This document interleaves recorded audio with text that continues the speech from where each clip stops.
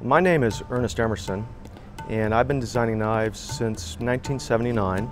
Although I didn't start making knives in earnest until after that. There were a couple knives I just made as, can I make knives, or am I going to have fun making knives? And I'll tell you a little story. I was at a very well-known martial arts school at the time. It's called the Filipino Cali Academy, and it was run by a guy named Dan Inosanto and Richard Bastillo, who were the top instructors in the world in edge weapons and all of that kind of stuff. They were Bruce Lee's best friends and proteges. And when I was at the school, they introduced us to the butterfly knife, the Bally Song. And I was so poor at the time that I couldn't even afford to pay the dues at the school, which were $12.50 a month. And he'd say, well, Ernie, go in and clean up the bathroom and, sweep up and, wipe the mats down or whatever. And so, I had no money, and they introduced us to these knives, and I absolutely fell in love with them, but they were over $100 a piece. And so I looked at them, and I said, do you think I could borrow one of your knives for the weekend? Because I think I could make one of those. So I took the knife home, and with a hand drill and a file and some pieces of aluminum and some nuts and bolts, I made my first knife, which was a crude but workable Bally Song, so I could learn how to manipulate it. And so actually that was the genesis and the starting point for me making knives. I came from northern Wisconsin. I was raised basically about as far north as you can go in the United States without running into Canada. And I grew up on basically a dairy farm. I was born and raised in a log cabin that was built by my grandfather, and it was 20 feet by 30 feet, and I slept in the kitchen on a little bed because there wasn't any other room in the house for me. So it was a bare bones kind of life. I never felt like I wanted for anything because there was a lot of love, and there was always food, and there was a lot of work, but I kind of think I had the idyllic childhood growing up like that. I got involved in martial arts basically like a lot of other young martial artists in my day, which was the Bruce Lee movies and the TV show Kung Fu. And I remember every Thursday night at 8 o'clock I was glued to the television. Living in northern Wisconsin, there was no martial arts studios or schools or anything.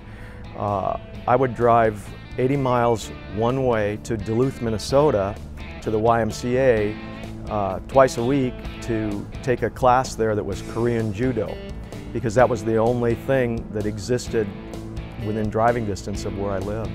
And I just always felt that that was my home, was on the mat or in the ring or against an opponent. It never was a hobby. That's not what I was all about. This was something the way I lived, and so it wasn't a hobby, it was a way of life. Has it influenced my knife making? 100%. A lot of the philosophies that I learned, efficiency of action, economy of motion, never do anything that's useless, always do everything with a purpose, it translates directly to my knives. My decision was, I'm going to make weapons.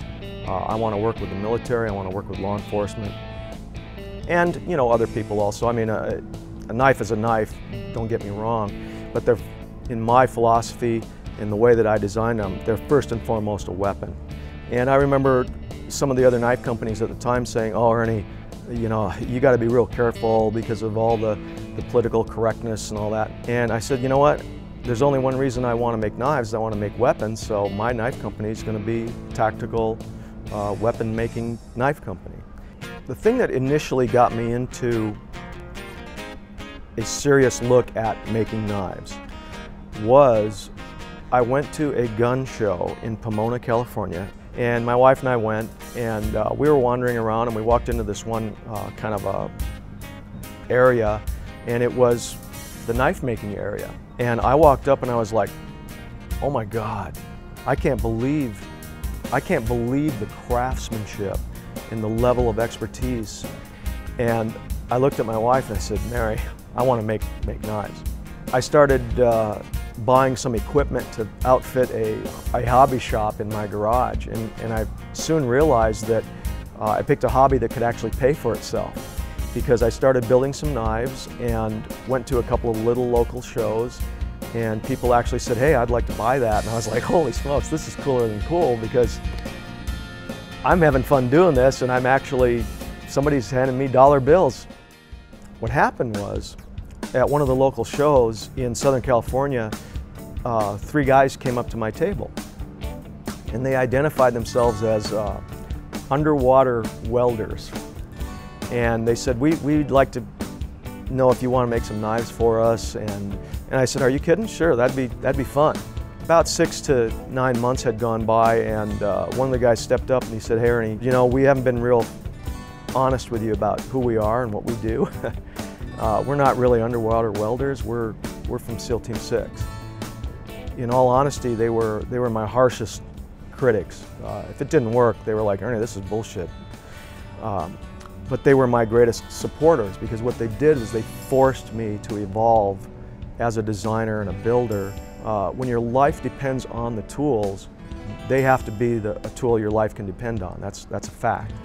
And so it forced me to revisit the way that I looked at designing knives, and nothing from that point was made to be pretty, it was made to be functional.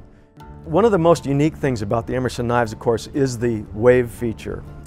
I was working with a group out of Coronado, and he got a hold of me and he said, Ernie, we wanted to have a knife that has some type of a blade catcher, if you will, on top of the blade, so that if it ever was a knife-on-knife situation and the knife from the bad guy glanced and slid up the back of that blade, it wouldn't carry up across the guy's arm or cut his thumb off, that there'd be something there that would hook it and stop that blade.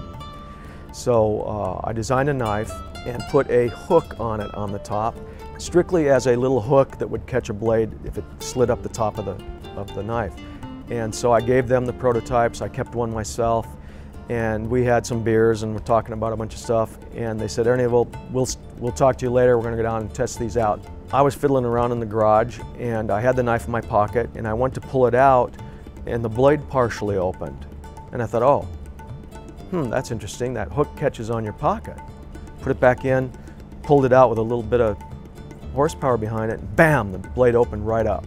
And I was like, holy heck, that hook opens the knife up as you deploy it out of your pocket. And I am not kidding, at that moment, my phone rang. And it was Mike Ferguson. They had just gotten down to Coronado. They were fiddling around with the knives. He goes, Ernie, he goes, blankety blank, damn it. He goes, do you know what this knife does when you pull it out of your pocket? It self-deploys. For God's sake, he goes, it's faster than a switchblade. He goes, this is effing genius. And I said, Mike, I said, I just discovered it myself. I said, yeah, it does. And so thus was born the wave opening feature.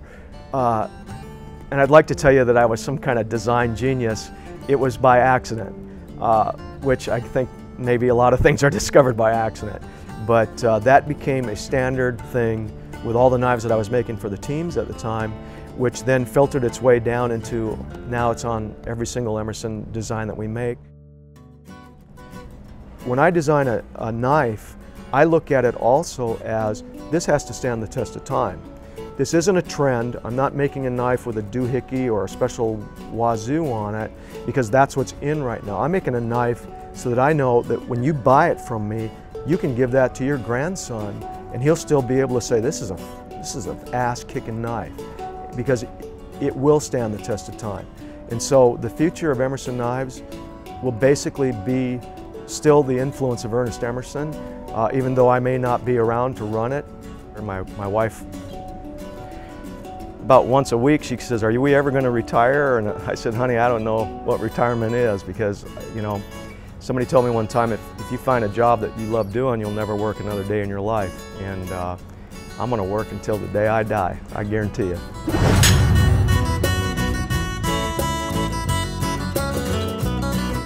And I got to tell you, if it wasn't for my wife, Mary, who's really the brains of the outfit, I'm the government mule, we wouldn't have this company. She has held it together through thick and thin. She has held it together when we maxed out every single credit card we had just to make payroll.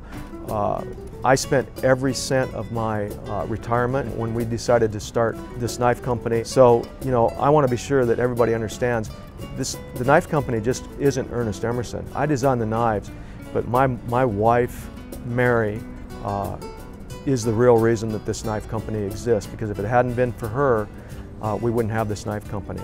So I owe it to my family, I owe it to her to do everything the best that I can possibly do to honor that kind of commitment from the people that I love.